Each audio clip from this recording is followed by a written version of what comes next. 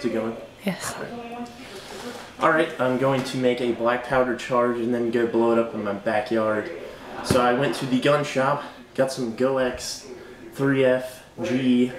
I know a lot of people use 4F G because it's finer grain, but it's all I had today, but it will definitely work. I have a 1.5 gram charge already measured out into these little nice centrifuge things I got that actually have gram measurements on the side. Very handy. And then I'm only going to use just a standard rocket engine igniter. It's basically an E-match. That way I can light it from really far away with my lighter. So have a little PVC cap here. Come here closer, that way they can see this. Basically I'm going to take my black powder charge here,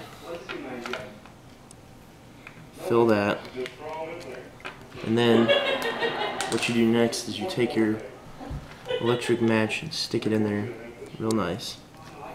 Then this here is that dog barf stuff that we used at the workshop. And I'll take a little bit of that and put it in the top to, you know, fill the empty space. You don't want your black powder in there falling around loosely. So then we'll bend the igniter down out of the way, and then I'll take some masking tape here, a nice piece, and just put it over the top.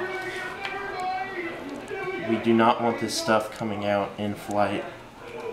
So I know I'm going to be doing a ground test with this one, but anyway, you get the picture. So I'm going to put another piece on there just to be safe.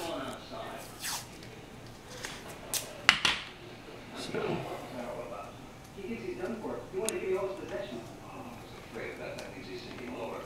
this stuff does not stick very well.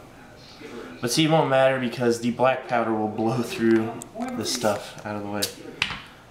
So anyway, that's how we'll make our black powder charges. And our next scene will be me blowing these up in the backyard. So, okay.